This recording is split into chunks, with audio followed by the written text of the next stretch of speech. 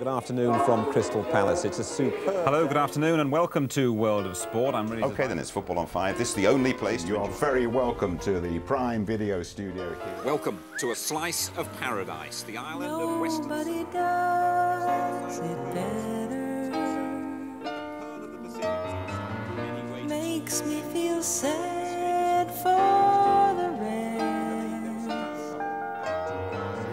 Nobody does it half as good as you. Baby, you're the best.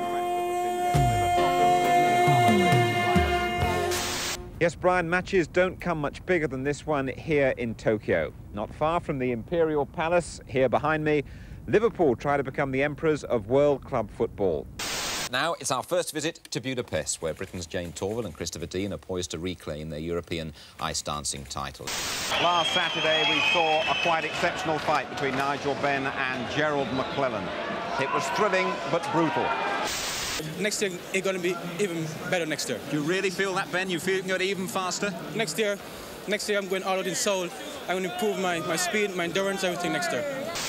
Welcome to Indy. Confusion reigns here at the moment. This is definitely not Formula One's finest hour.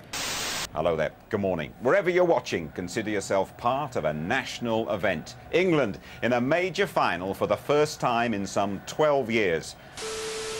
Move on, all the time, over the top. Rosenthal, come here. Get back here, you horrible little man. Come on.